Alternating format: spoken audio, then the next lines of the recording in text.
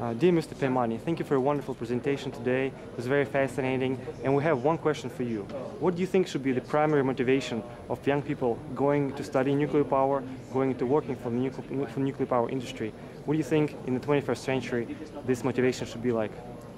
I think everyone, especially the youth in Russia, know that global warming is a serious problem for everyone, and I believe that the youth and the young people in general have a clear understanding and enthusiasm to fight global warming and make the world safer environmentally. Therefore, if the youth needs any motivation, it has to be their motivation, i.e. fighting global warming, helping the environment, and helping the planet to prosper and live forever. Thank you very much. Yeah.